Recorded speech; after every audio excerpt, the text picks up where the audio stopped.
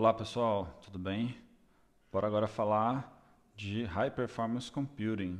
O AWS reInvent de 2022 trouxe algumas novidades legais da AWS nesse ponto. Vamos ver aqui.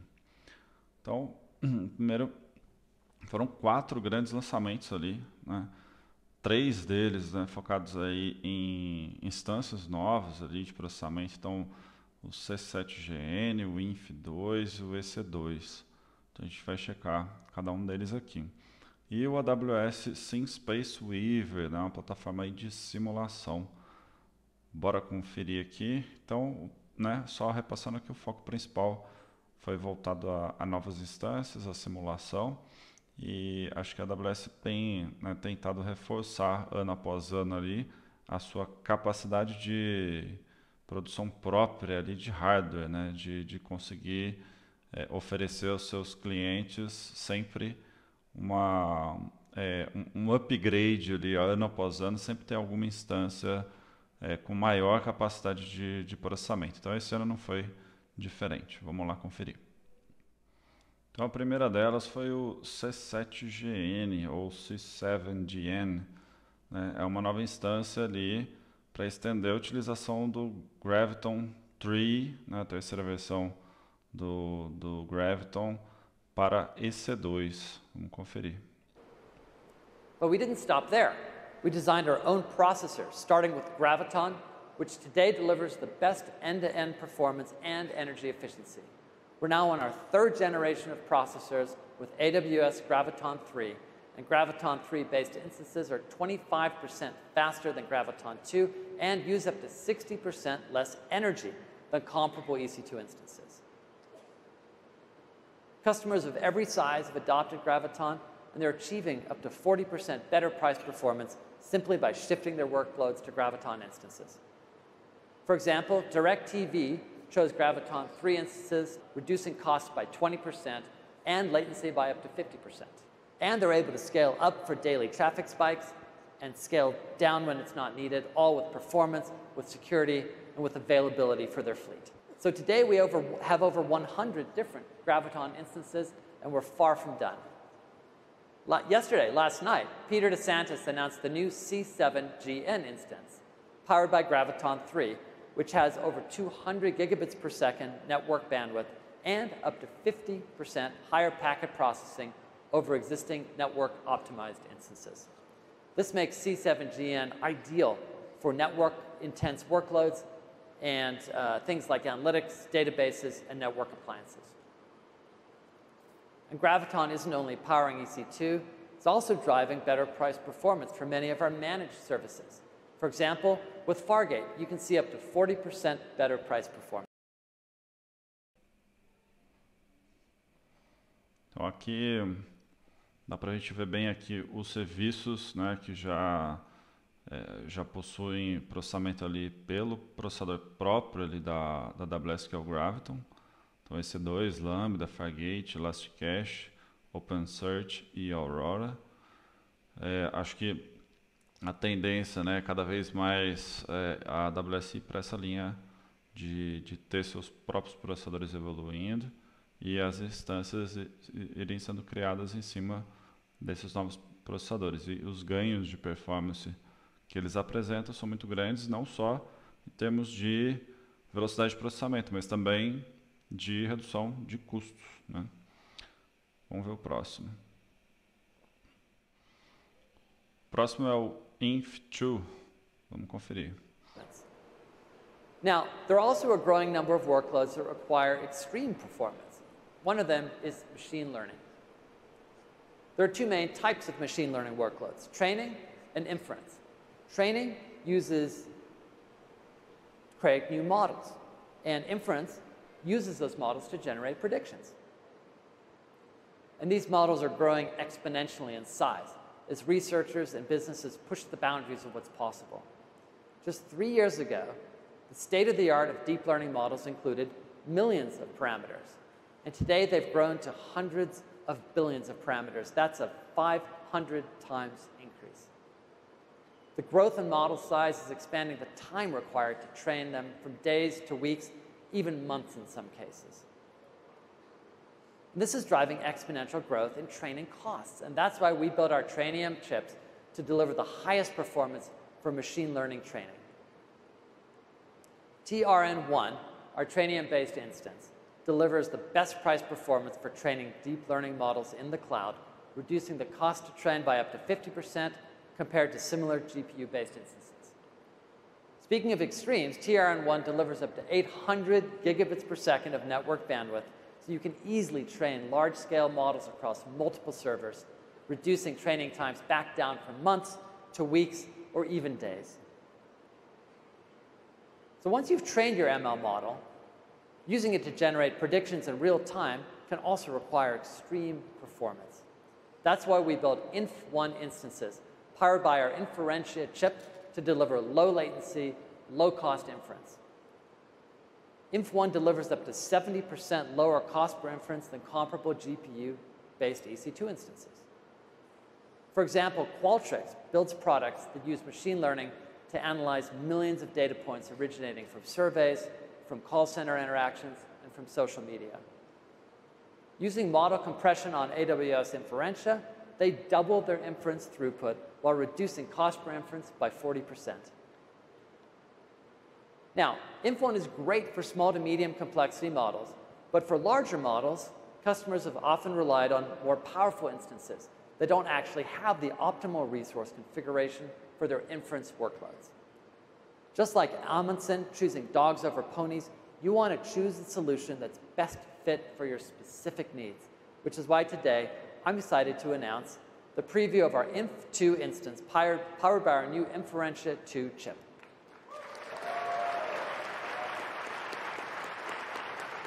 Customers can deploy a 175 billion parameter model for inference on a single Inf2 instance with 4 times higher throughput and 1/10 the latency of Inf1 instances.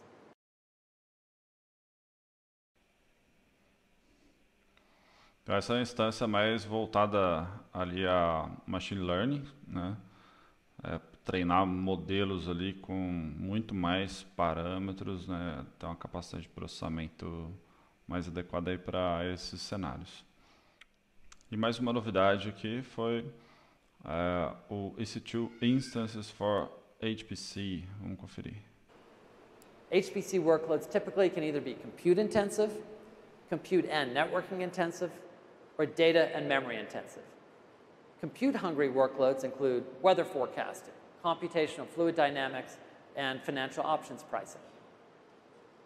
To help with this, we have the HPC 6A instance, which delivers up to 65% better price performance over comparable compute-optimized x86-based instances, and provides support for the broadest set of ISV solutions. So depending on size and complexity, many of these compute-intensive workloads also require more network performance. And for these workloads, last night Peter announced the new HPC 7G instances, powered by Graviton 3E and Elastic Fabric adapter. The 7G offers even more compute and networking capabilities to meet your demands and your more extreme workloads. Now, the third type of HPC workload requires modeling the performance of complex structures, things like wind turbines, concrete buildings, industrial equipment. Without enough data and memory, these models can take days or weeks to run in a cost-effective way. And so for these type of workloads, again, good enough simply isn't good enough. So today, we're announcing the new HPC 6ID instances. 6ID instances are designed to deliver leading price performance for data and memory-intensive HPC workloads with higher memory bandwidth per core, faster local SSD storage, and enhanced networking with Elastic Fabric adapter.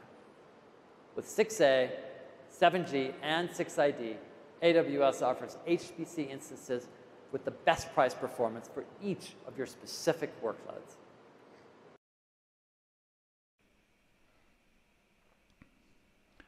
Então aqui foram mais 2 novas instâncias ali para EC2, né? Uma mais voltada a alto processamento, a outra com maior capacidade de memória. Então a AWS está, né, tornando ali as instâncias adaptáveis ali para cada necessidade, para cada cliente. Você vai encontrar ali instâncias mais adequadas. E vamos conferir aqui o lançamento do AWS Sim Space Weaver. Siemens is one of many companies using AWS to power simulations. Now, simulations are a type of HPC that's becoming more and more prevalent as real-world scenarios are just too expensive, time-consuming, dangerous, or flat-out impossible to build and test live. Simulation workloads are massive and highly complex, and they use specialty software to spread the computation out across multiple compute instances. Conventional simulations, like weather forecasting, can be supported with this type of scale-out processing. But there's an emerging, more complex type of simulation called spatial simulations. Spatial simulations model how high-level entities like people, objects, how they all act within a multidimensional environment.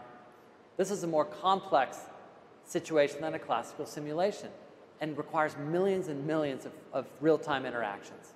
For example, spatial simulations can be used to model an urban city like London or LA to help improve traffic flow, safety, to assess the impact of new housing projects and developments, and to optimize emergency plans for disaster response. To do this, the simulations need to deal with millions of people, cars, traffic lights, railways, bridges, and more, each with its own associated behaviors and properties. So like an actual city, this simulation is an expansive world all unto itself. And today, if you're thinking about modeling spatial systems, it makes sense to use a 3D engine. 3D engines are well suited for virtual environments because they can model these high-level behaviors while still supporting fine-grained details. But 3D engines were never designed for scaling out to multiple compute nodes, and so developers are left with a choice. They can either limit the size of their simulation and run it on a single piece of hardware, or they can spend a lot of time and effort toiling over complex, messy systems to scale out and have the simulation run on the 3D engine. So we knew this was a trade-off that customers should not have to make. So today, I'm very excited to announce AWS SimSpace Weaver, a new managed service for running large-scale spatial simulations. With SimSpace Weaver, you can run large-scale simulations without being constrained by a single piece of hardware or having to manage the underlying compute, memory, or networking infrastructure. And this means that developers can spend more time building and understanding their simulations and less time deploying and scaling them. Once you've designed your simulation in a 3D engine, you upload your performance code and then configure a job in just a few clicks. Behind the scenes, SimSpace Weaver automatically distributes spatial simulation across the 3D engine, spreading the areas of the world across multiple EC2 instances. So SimSpace Weaver enables objects to move seamlessly from one instance to another as they move across different areas of the simulation, enabling expansive worlds without sacrificing the details of 3D objects with real-time interactions. SimSpace Weaver integrates with the most popular 3D engines like Unreal Engine, Unity, and even custom simulation engines via the SimSpace SDK. With SimSpace Weaver, you can stay focused on building your simulation code and creating the content to fill these expansive worlds instead of managing infrastructure. Whether you're using the power of new HPC instances or scaling simulations with SimSpace Weaver, we're looking forward to supporting all of your simulations at scale, continuing to help you push the boundaries of what's possible.